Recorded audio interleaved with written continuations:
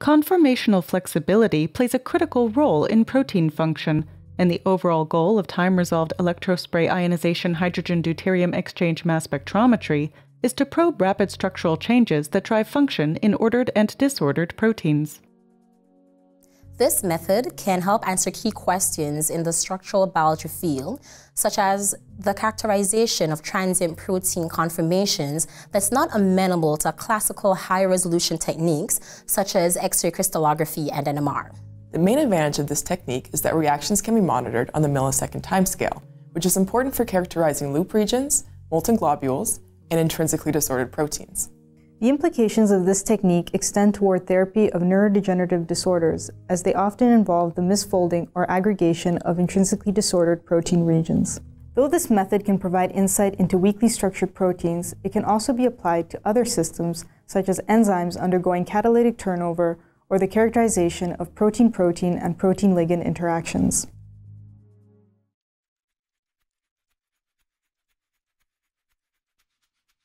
To begin this procedure, laser ablate an input channel for introducing the reagents, a proteolysis chamber, and an output channel on a standard PMMA block using a laser engraver. Following this, cut a 30-gauge stainless steel metal capillary into two 10-centimeter pieces using a rotary tool with a 1/64-inch thick cutoff disc.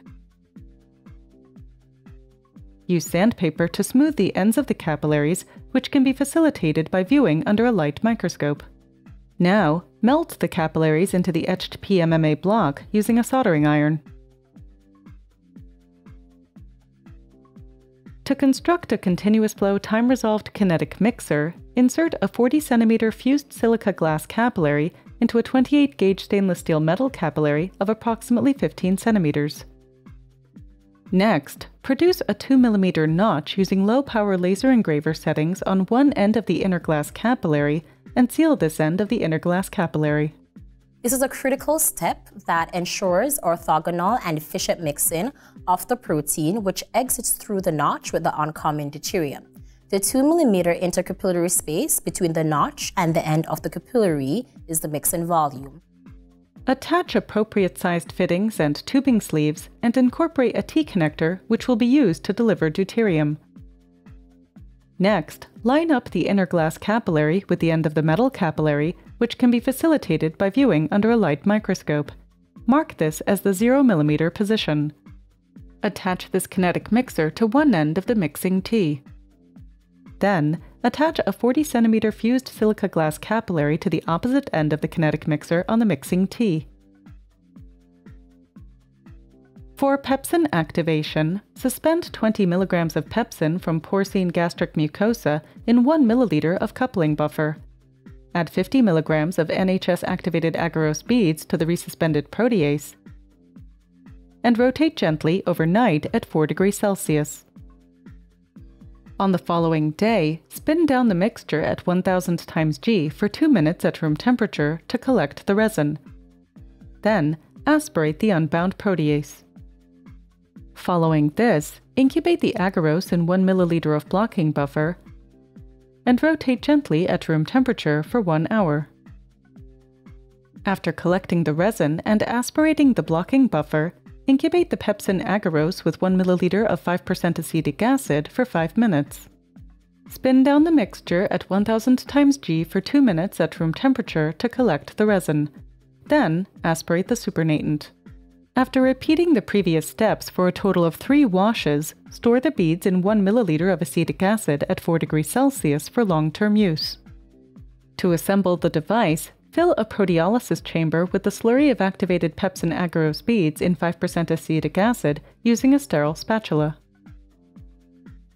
Place the PMMA microfluidic platform in between 2 blank PMMA blocks as a cover to seal the device, lined with silicone rubber to create a liquid-tight seal. Use metallic clamping plates to pressure seal the device. Then, attach the mixing T to the inlet of the device using the appropriate fittings.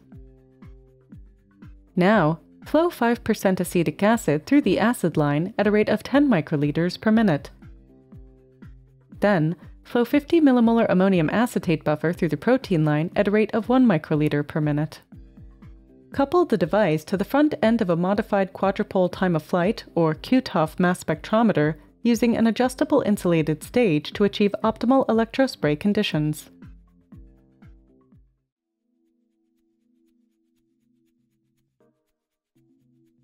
After setting the ESI-MS conditions, acquire a pepsin-only spectrum.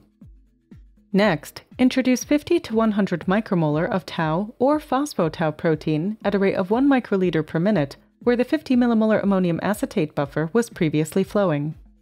After allowing the system to equilibrate for at least 10 minutes before acquisition, acquire a protein-only spectrum. While the tau or phosphotau protein is flowing, introduce deuterium oxide at a rate of 3 microliters per minute via the T connector, and allow to react in the kinetic mixer. In order to increase the labeling time, manually pull back the position of the inner glass capillary to achieve mixing times of 42 milliseconds to 8 seconds, allowing the system to equilibrate for at least 10 minutes in between each pullback. This animation depicts the workflow for a typical experiment.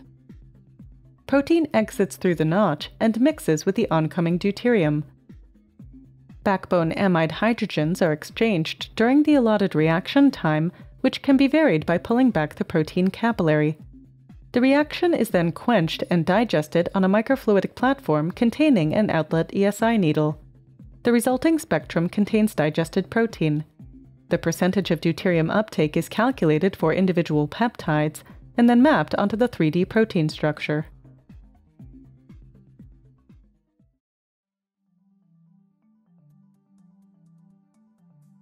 Digestion profiles of native and phosphotau were similar, yielding a sequence coverage of 77.1% and 71.7% respectively. The best-fitting isotopic distributions and the associated deuterium uptake values for 4 sample peptides are shown here.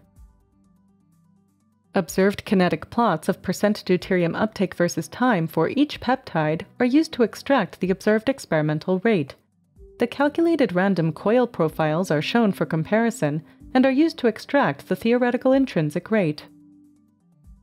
As expected, no protection factors were observed in the range normally associated with secondary structure elements, confirming that native tau exhibits weak internal hydrogen bonding. Significant protection is observed at the N and C termini, the central domain, and the aggregation-prone regions. In hyperphosphorylated tau, a general increase is observed in deuterium uptake across the protein. There are significant increases at the N and C termini and in the hexapeptide 2 region. Degree of protection factors are colored as a rainbow scheme as shown here.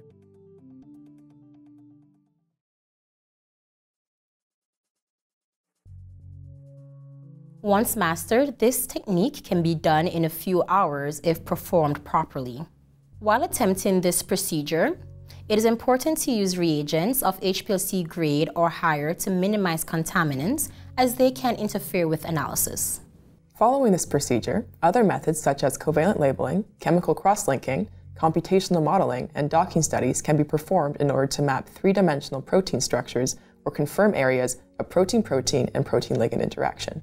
After its development, this technique paved the way for researchers in the field of structural biology to explore intrinsically disordered proteins and domains most common in neurodegenerative disease. After watching this video, you should have a good understanding of how to use time-resolved electrospray ionization hydrogen-deuterium exchange mass spectrometry for the study of protein structure and dynamics.